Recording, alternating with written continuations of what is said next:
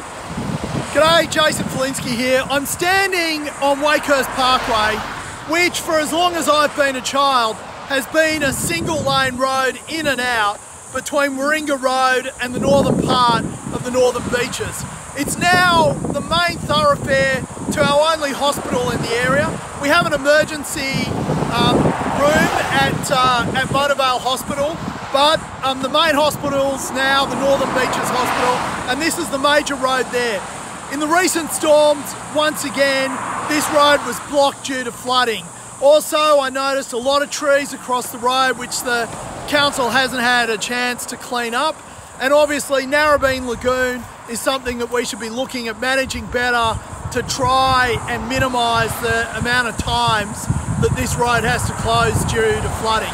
But today I've written to Andrew Constance to ask him to start a business case and feasibility study into widening and floodproofing this road, because we need better transport links on the Northern Beaches. I've also spoken to Alan Tudge and told him that we need federal government assistance to make sure that that business case can start straight away, and then we'll see how much it's going to cost to actually widen the road and floodproof it. I need your help though. You'll find a link at the bottom of this video, which if you go there, you'll see a petition. The more people who sign that petition, the more chance there is of this road getting widened and floodproof. People say that decisions get made by those who turn up. Your chance to turn up in this instance is to sign that petition.